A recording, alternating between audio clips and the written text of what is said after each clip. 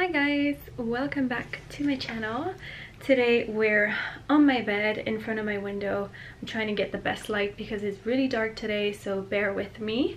Today I'm filming something that has been highly requested from you guys on Instagram and something that seems to be very popular on YouTube, which is my footwear collection. Now, I have done a couple of collection videos in the past, but I've never done anything on my footwear, so this will be a very unedited full collection. So it's gonna be quite a long video, although I'm gonna try to get as swiftly through everything as possible, but get cozy because we're gonna be here for a while.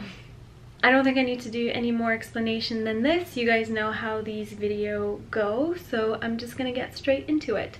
All of the information about every shoes are going to be on the screen just so I don't miss anything. I will do some close-up details of everything, and I will just talk you through every single pair of shoes I own because you guys want to see that. So let's get into it. I just had to put my hair out the way just because my shoes are in front of me and it was annoying. So here I am. I hope you can't hear Dylan. He's having meetings, you know, we're both working from home, so we're managing like we can, but if you can hear him, I'm sorry. I'm gonna try to be as loud as I can and kind of bury the sound of his voice in the background. So I'm gonna start with sneakers just because this is my least favorite category, so let's get it out the way. Why is it my least favorite category? Just because it doesn't really bring anything to an outfit, in my opinion. For my personal style, I much prefer a more dressed up shoe or a more statement shoe. So yeah, I don't really wear sneakers that much. I only own 3 pairs, so let's get into it. The first one are my Superga platform sneakers. Now these I purchased 3 times just because they are my most favorite sneakers. They're just very basic, very classic. They go with everything and they don't really have a lot of branding on them, which I love. I like a sneaker that it's just plain and looks good with both jeans, dresses, just about everything. And yeah, Superga would definitely repurchase a 4th time. Next up, I have my Converse high top Chuck Taylors. These I bought when I was in high school, so 10 years ago now. I've had them forever. I really like that they kind of show signs of wear. They tell a story. They're a very iconic shoe. I would definitely repurchase a pair if these are ever destroyed, although they kind of are looking still good even after 10 years. That kind of shows the quality. I have to say I don't wear them every day, so that's probably why they lasted so long. They're in really good condition. Yeah, these are kind of historical for me, so I really love those. Finally, for the sneakers, I have these Margiela huge trainers, which I bought a year ago now. I don't really know what was going through my mind when I was purchasing these. I like them, but they don't really make sense for me. I wore them a lot when I bought them. I wore them for a fashion week. I think they're a really good statement sneaker and I like the way that they look. I just don't really reach out for them a lot now. I don't know if I would repurchase again, but I have started to wear them more with like joggers and tracksuit. Who would have thought I would have worn tracksuits, but here we are, 2021. I'm a changed woman. So for these, they kind of upscale the tracksuit look, which I like. So yeah, I'm still gonna wear them a lot, but I'm kind of on a fence. Alright, moving on, I'm gonna do loafers and derbies in the same category because these are the kind of shoes that I own the most and that I wear the most. So first, in no particular order, I'm gonna start with these Doc Martens. These are really nice in my opinion. I bought those on Depop and I got them for a really good price. I cannot find the style of these. I don't know what's the name of the model. I just know that these are made in England, so they might be a little bit older. I bought them on the secondhand market, but they were good as new, never worn, so That's the reason why I purchased them. I really love those. I think they do the job. They are very basic, minimal derbies. I like that they have a really nice thick sole, and yeah, they're very practical. I can wear them with pretty much anything, and it's nice that they give a rest to my designer loafers, which I don't want to wear necessarily every day, so I have this kind of as an alternative that does the exact same thing as my Prada loafer, for example. Next up, I have these Prada loafers that, oops, you would have seen everywhere on my Instagram, and everywhere in Instagram for that matter, on everyone. They are very popular loafers. They're Prada penny loafers with the gold logo. These were the first one that they did about a year ago now. Now the logo is silver instead of gold, but they're pretty similar still. I don't have anything bad to say about these, except one thing, which I will get to, but I love those. They go with everything. They're my absolute favorite pair of shoes that I want to wear every day with every outfit. Couldn't recommend them enough. Would definitely purchase again, regular price or not. These are very good value for me, just because I wear them all the time. The only downside of these loafers is that they are really extremely uncomfortable. I've had those for a year and I wear them, as you know, a lot, and they just don't break in ever. The leather is such good quality and it's so stiff that they really never get comfortable, so bear that in mind. They look really great, and I'm not really too fussy about comfort. I go pretty much for the look first. So yeah, I can deal with an uncomfortable shoe, but these are really uncomfortable. I have a really high foot, so this part here presses on my feet so much that they go practically numb, if that makes any sense. I know it sounds crazy, but that's really what happens. And I have to use a shoehorn every time I want to slip in and out of those. Well, not out, in. So if you're planning on going somewhere where you need to take your shoes off, think about it, because you most likely won't be able to get back in those if you don't carry your shoehorn with you. So bear that in mind for these shoes. Other than that, they're totally worth it. Next up, I have another pair of Prada shoes. These ones I got on Depop. I wasn't really looking for those specifically, but I stumbled upon them on the platform, and then I just thought they are such a good price and they're really cute. They're a stylish shoe that I wear all the time, so I thought I would jump on the opportunity. It's rare that you find them in your size, especially on the secondhand market, at such a cheap price. I think I paid $200 for those, which is really weirdly cheap. Anyways, so I don't reach for them as much just because they are a little bit more narrow and a little bit smaller, and at the moment I'm just into the chunky shoe look, but I'm sure I'm gonna reach out for them a lot in the future. I bought these in a size 35 and they are a little bit small for me. I'm usually a 36, so I kind of stretch it with those, but I can still fit into them with like thin socks, so it's fine. And like I said, I'm not too fussy about being comfortable in my shoes that much, especially when I wear these kind of shoes. I just expect them to not be that comfortable. So yeah, it works for me, but bear in mind that if you're looking for a Prada shoe that's not really chunky like these, the leather is quite stiff, so they can become really uncomfortable. If you have really sensitive feet, maybe those are not for you. Next up, I have another pair of Prada derbies. These are really heavy. These are the Prada creepers. I bought those when I first started to attend fashion weeks, and I was really looking for a pair of statement shoes that I could wear, particularly with dresses. I like these with dresses. I like the contrast of something very feminine with something that's quite statement like that. I think although they are a really trendy item, they're something that I always want to reach out to with pretty much any outfit, so that's always a good sign. And even if they're not going to be trendy in a couple years, they've kind of become a classic for me, if that makes any sense. So yeah, I don't regret buying them at all, and I would definitely repurchase. I love these. Finally, in this category, I have these flat apartment little platforms.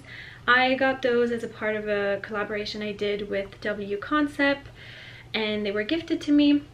I really like those. I haven't owned them for nearly long enough to say if they're a good investment or not. But yeah, I really like those.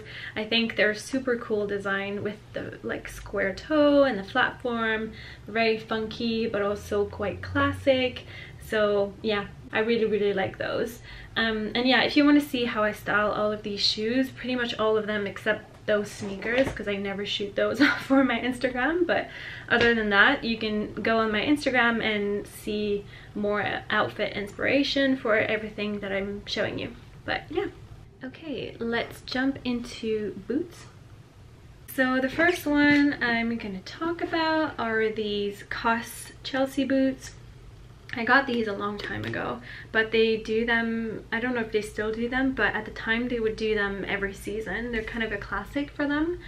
I still really like those boots, although I haven't reached out for them recently, but they're a really classic boot. If I had more budget at the time, I think I would have invested in the Church's Chelsea boot, just because they are a little bit more to my likings. They have more of a thicker sole, which is something that, as you know, I mentioned I always look for. But otherwise, these are really nice. The leather is super good quality, super hard to break in, but once they're broken in, they're really comfortable.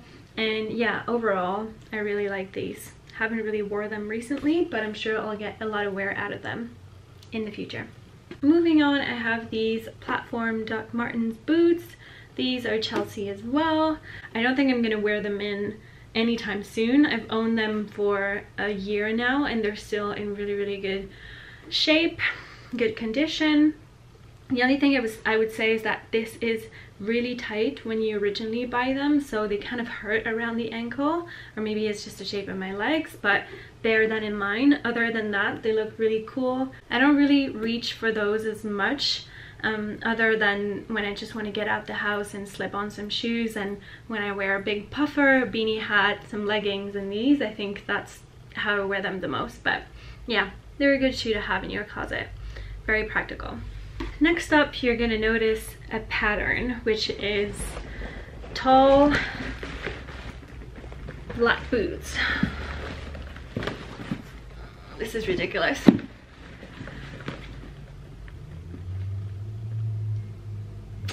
I have a problem.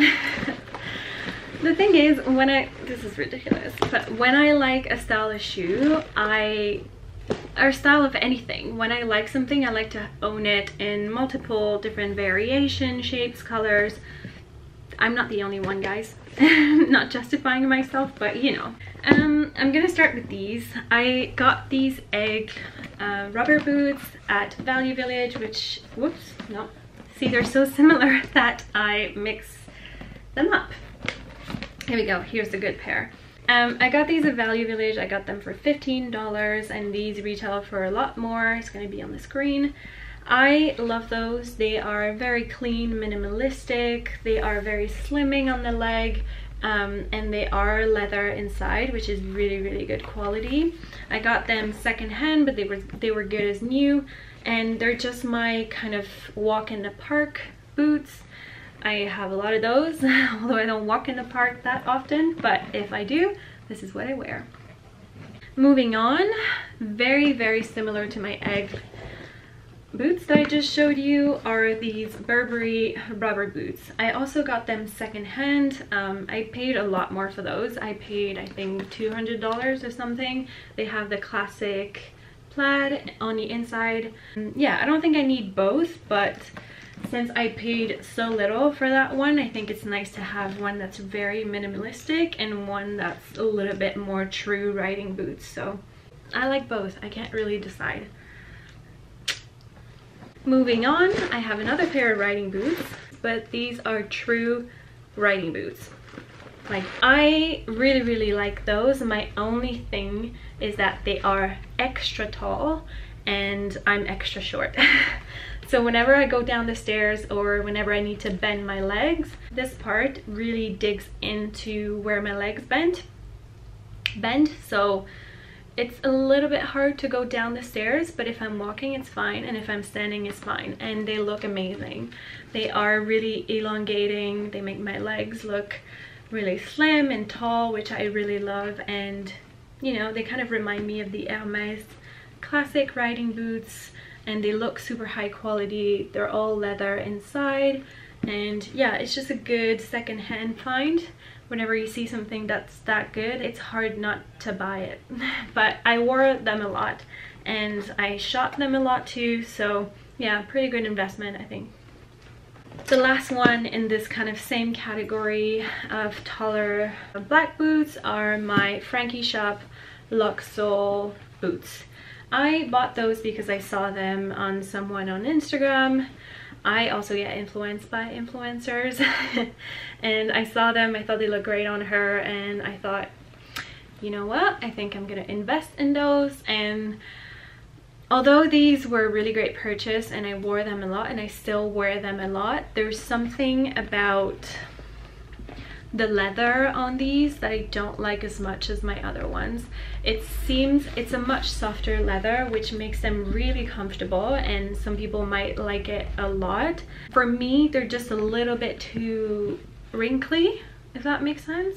It's weird. Like, these are wrinkly too, but it's like a stiff wrinkle, as opposed to these is more like a soft wrinkle. I mean, I still wear them a lot. They are really, really comfortable, and I like that they have like a thicker sole. But yeah, overall pretty good. I don't know if I would buy again. Next up, we have a pair of shoes that I absolutely adore. These are my, very overexposed right now, but these are my Celine rubber boots. I talked about these in my 2020 best purchase video, and yeah, what can I say about these? They're just my dream boots. They are so cute, so fun, and like I said, I like a shoe that sometimes really clashes with my style, and these definitely do it. They're very minimalistic and very futuristic, and I think, yeah, they're just really fun and they make me happy. I would be lying if I said that I wasn't looking for the black version of these. I just like them so much that I will probably buy a black version whenever I can find them on the secondhand market. It was super hard to find these in my size. It took a couple months, and then it's gonna take probably as long to find the black one in a size 36, but I am on the hunt and I will not give up. But yeah, those rubber boots are really a good investment overall. Okay, to finish off the boots category, I'm gonna go with my two favorite pair of boots, which are my white and black tabbies. So these white ones are in the flat version here. This is kind of overexposed. If I put them here, it's fine. Yeah, I just love those. They're just such a good investment, and I'm gonna want to keep them in my wardrobe forever. I just like these. They would actually look really good with what I'm wearing today. I also have a pair of black tabbies, which are kind of surprising for me. Not necessarily my style, but sometimes I like that in a shoe.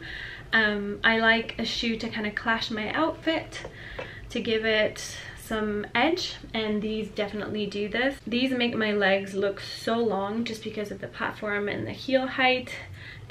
Yeah, they're just beautiful, and they have this like shiny toe detail. I know tabbies aren't for everyone, but if you are a fashion fanatic, or if you work in the fashion industry, you'll just know that you need to own a pair of tabby boots. Well, you don't need to, but you will be tempted to own a pair of tabby boots at one point or another, I'm sure.